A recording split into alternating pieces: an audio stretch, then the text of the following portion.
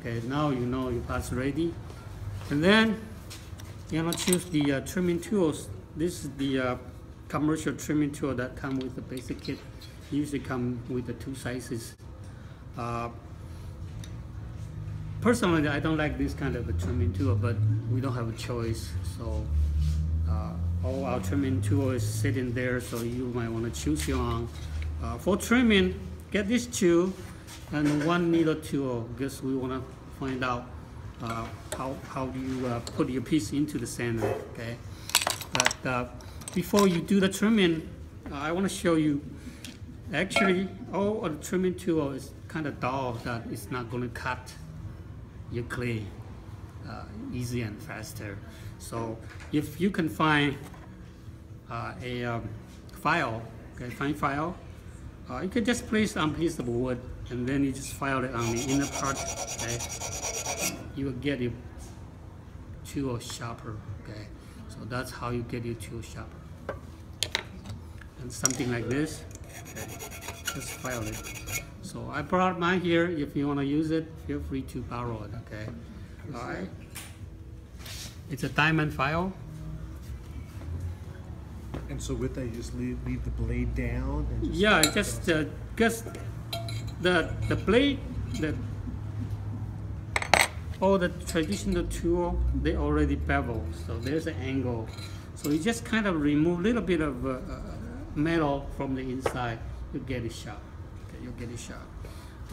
Use the sharper knife, sharper trimming tool will get your job done easier. Okay, so that's the trick you might want to do it right.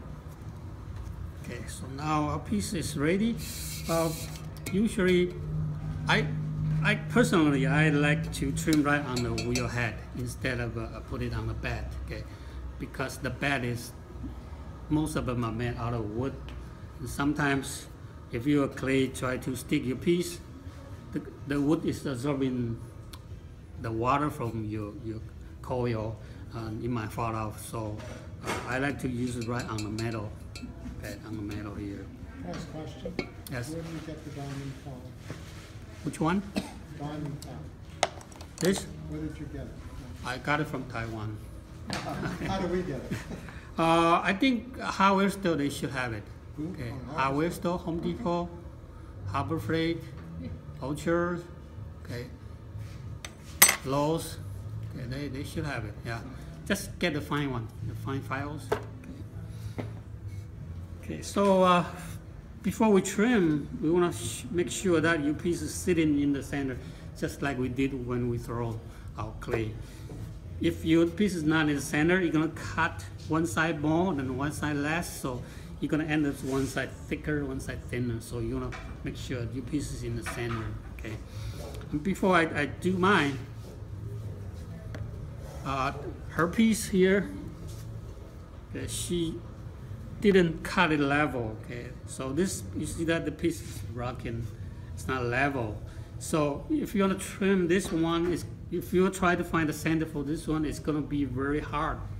Okay, so the first thing you want to do is try to find your level.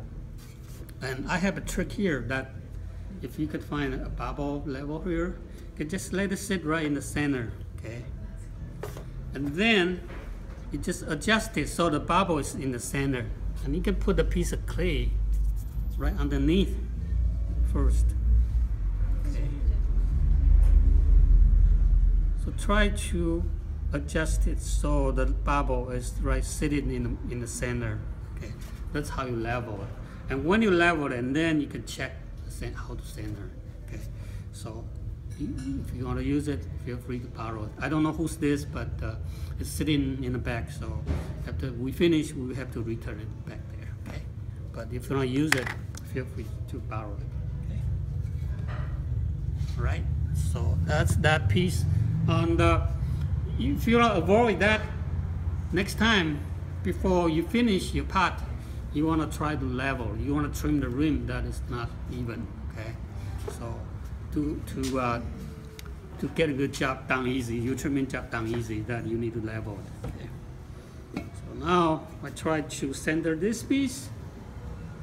Okay. Okay, it's almost center. Try to look through it and see if that's the center. We have a guideline here, but some of the line is not very close, so try to bring your clay as center as you can. If it's not in center, okay, as you can see that from a distance, you can tell that this piece is not in center. So I want to show you how to get your piece into the center. Okay, get a piece of needle tool. Try to find a steady spot. Okay, you want to rest your hand right by the splash pan and slowly approach to your pot. Okay, if you don't try to find a steady spot, you're going to do that, your hand is going to move with your clay. Okay, it's very hard to detect which spot is up center. Okay, so find a steady spot, slowly go. Okay, the wheel spin in this direction, so you don't want to end your tool like this. It's against, kind of go like this direction. Okay, and slowly approach it.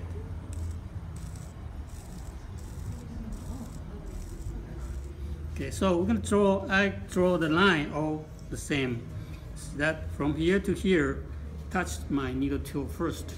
So you know, from here to here is up center, right? So you have to move it back.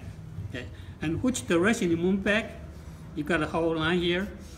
Which is the direction? Which direction? From here to here, or from here to here, or from here to here? We got a whole line here.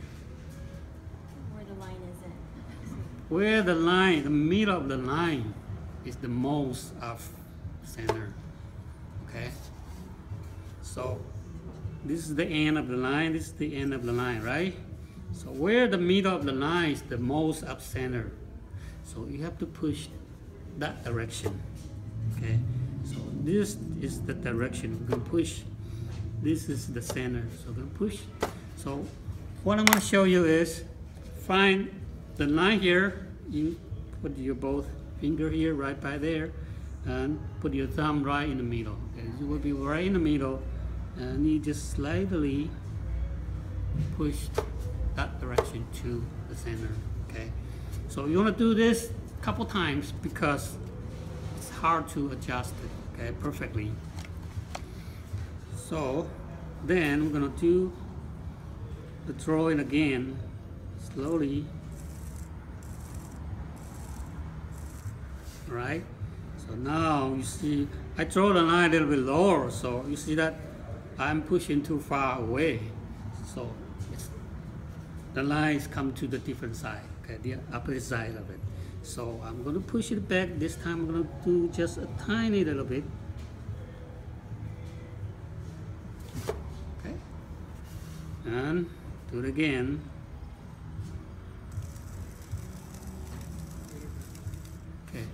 Until I can draw the line in the whole circle. I know this is the center. Okay, this is the center. So that's how you find your center. Okay, a couple times. If it's far away, then you have to push a little bit more. But once it's closer to the center, you have just do it just tiny little bit at a time. Okay, just tiny little bit at a time. Okay. So any question about yes? And once you find center, then what do you do to get rid of the line? The lines you can just wipe it off. Okay, but we're gonna trim, so it doesn't matter. Okay, we will remove the line using our trimming tool to remove it. So no problem with it. Okay. All right. And for people who has more experience, okay, like me, okay, I just tap. Just find out which spot is up. You just tap on the right spot. You got to the center. Okay. So that's the people who has more experience, but you need to practice. Okay. And let me show you how to practice. So I'm gonna make a mark here. I get a chopsticks here. This is gonna be my reference. Okay, my reference. Move it up center so that you can tell that, see that it touches, right? where it touches means it's off center, so you have to hit the spot. Okay, so you have to find your rhythm to okay. Here, here, here, here, here, here, and then your hand gets ready. Okay, so when you practice, usually I have my point right here around 11 o'clock, and then the wheel continues spinning, right? It's up, comes to here, and my hand gets ready. So this has to match, okay? Once it comes to here, my hand starts to move, so match the point, okay? Match the point, tap it, okay? So your view is right there. This is the corner, ready, ready, ready. And if your wheel is going faster, then your hand has to move faster, okay? That's how you practice, okay? You don't need to learn this now, okay? All you need to learn is how to draw the line and find your center first. Later on, if you know, improve more of your skill, you can try it. You can try it. But now you don't do it. You tap and your parts fly away. Okay. So just to let you know. Now I'm just using my hand. I can censor it. Okay. Just use my hand here to censor it. Oh, by the way, I forgot to tell you. Also, before we trim, okay, we want to find out how thick the bottom is. Okay, you don't go through, right? You don't go right through it, right? So I have a way to do it, okay? So if you know, okay, this is the ruler, okay? I kind of drill 3 holes here. This 3 hole is good for a chopstick to go through, okay? Go through. And in here, the chopsticks, I'm making marks, okay? So the red one is 5 millimeters, and black is 10, 15, 20, 25, 30. So it's very inexpensive that get a Chinese restaurant and ask for a chopsticks like this, and get a ruler, maybe cost $1, drill a hole, make your mark here, okay? It's right here. The ruler, you got it, making a mark here too, okay? So if I measure from the top of the ruler to the center point here, okay, I got a measurement. This 100, 90, 80, 70, it's about 64, okay, 64 millimeters. And then I bring my ruler here to the side. So this is 90, 80, 75. Okay, 75 minus 64. It's about 11, right? 11. It's about this thick. Okay, 11. So you know you could trim a bit more, but not too much. Usually for myself, I like to trim the bottom thickness within 3 millimeters. Okay, 3 millimeters. It should be easy to do once you turn it upside down. So all you need to do is remember, okay, 64 and 75, and then if you trim within 3 millimeters, it means that you need to trim about 8 millimeters. So after you trim, you just go and measure again. 8 millimeters deep. That's it. And you start. Okay. So it's not that difficult. If you know simple math, it should be easy for you to do it, right? Okay, so far you have any question about when is the right time to trim and how to center and how to measure the bottom? No? So those are your tools, right? Is there any other method for measuring the thickness? You can borrow mine, okay? Or you can make your own. There's another tool that even more precision.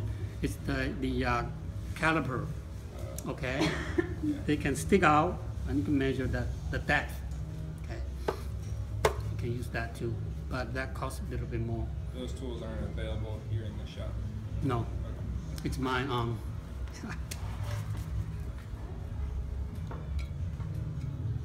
and those are inexpensive, so you should, if you wanna, in the long run, you wanna do pottery, more of them advanced, can just buy your own. Oh, by the way, forget to warn you. Okay, some of you might do this. Okay, so I find the center of the pot, right? So we try to use the clay to secure it. Okay. Remember, when you try to squeeze your clay, hold down the pot. Hold it down. Okay. If you don't hold it down, you push your pot away. Okay. So hold it down, and you squeeze it.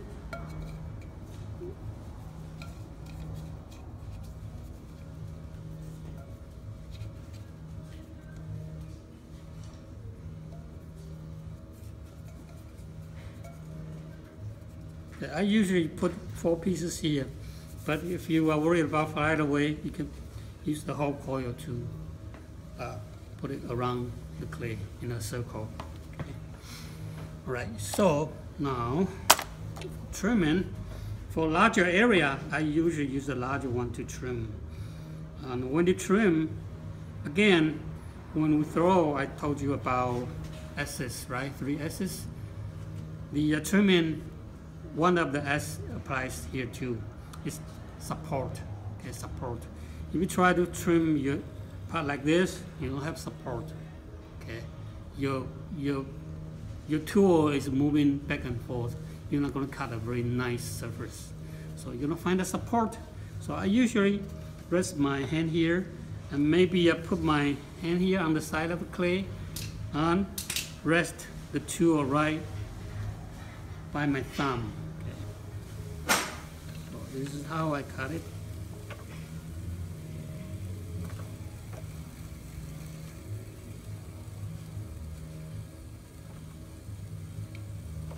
So the tool is holding by my left thumb here, so it's more steady. And I find out a lot of beginners, when they trim, they are afraid of the speed of the wheel, so they spin awfully slow. You know, when you trim, you want to spin your wheel a little bit faster, okay, a bit faster. And moving your tool slowly. Spin faster, move your tool slower.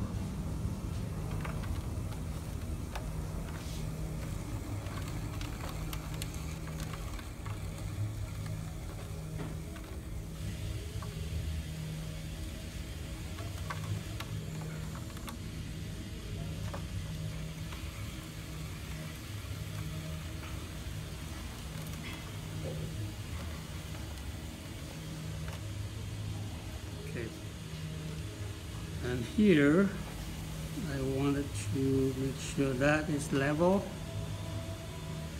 Before I trim further, I would like to use a needle tool to draw a guideline here. Okay, so this is going to be my foot ring here. I could remove the clay in the center. Okay, I could trim it a little bit deeper. And for the inside part, I usually like to use the smaller tool to do that. And here is the center, okay? So when you are using the tool, you not, if your tool is crossed over here, you see that the clay is going to push your tool down. So make sure you start from the center point, and then you cut it to your right hand side, okay? So cut the corner here. And I drag my tool to the right hand side.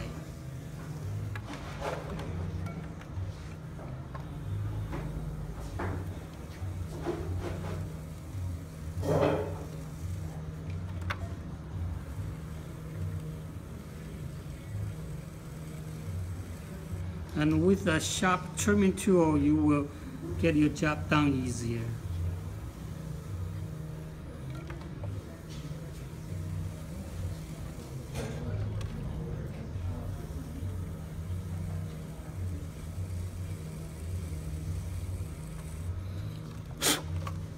right? So, like I told you, you wanna know what's the right thickness right here. Now it's about 6.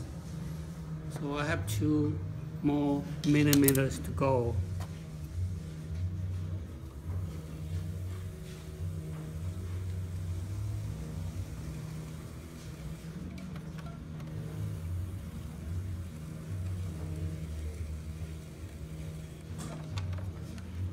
Okay, I would say this is about right. Okay, so now I want to make sure that you see that little bit roughness on both sides of the foot ring.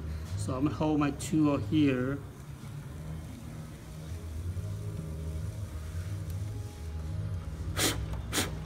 Just lightly trim.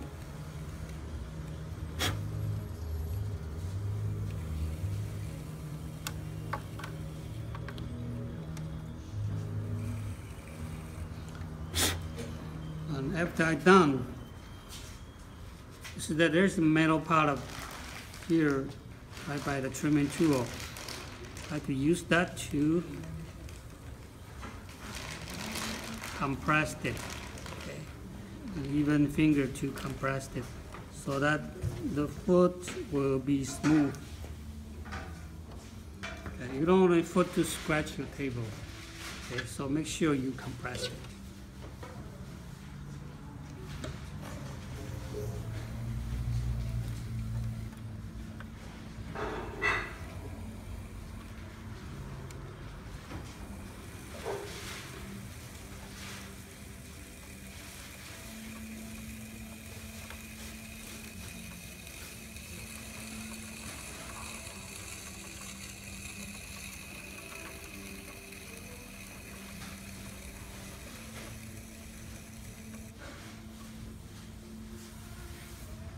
Okay, so that's the trimming.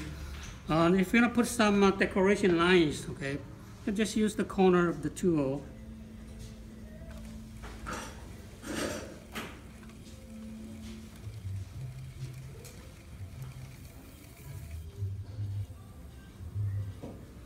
So put some lines here if you like to do some decoration. Okay, so that's the trimming. Any question about it? Yes. If you have a larger piece, which very thin walls, Mm-hmm. it can collapse. Chuck is very hard to work with. The chuck, how do you have a small opening on top? No, it's that have the weight of the piece, Mm-hmm. it may collapse if it's very thin. Uh-huh. So I'm trying to hold up by having the chuck to hold it up. Okay. Only because of the weight. But it may not stay level, it may not stay the same. Okay. Yeah. Well, if the piece is very thin, you don't need to trim. Yeah, but the base might have. The base. Okay. Then you could wait till the wall dry a little bit more. Okay. You don't want to trim it too wet. So once the wall is dry enough, it still has strength to hold the weight from the Concluded top. the same thing, but I'm not sure how to do it. Okay. So how do you do trim the rim? Normally, on this part here, you don't need to trim. Okay, so when you make it nice and perfect. So you don't need to trim. All you need to do is just trim the bottom. But if you want to trim, you can turn it upside down. And then, yeah, you recenter it and you trim it again. Okay. You trim it again.